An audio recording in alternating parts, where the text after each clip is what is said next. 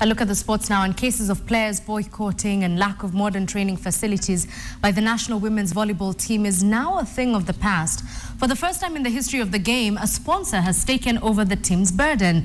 National Oil Corporation has pumped in 14 million shillings in sponsorship for the next 3 years. The African Queens has now acquired another name, Malkia Strikers, as they head into the Olympics and All Africa Game qualifiers. Speaking during the launch at Nairobi Hotel, Sports Cabinet Secretary Dr. Hassan Wario, oil firm for the setting pace and giving the national team what they have been asking for many years. The national women's volleyball team has won the Africa Cup on many occasions and has qualified for the World Cup once, yet there has been no support from the corporate sector. If you were to start counting, National Oil identified the Kenya women's volleyball team because of his success story. They have been ranked 13th in the world from the FVB rankings, and they have won the African Championships in 8 of the last 9 tournaments. We are tremendously proud of them.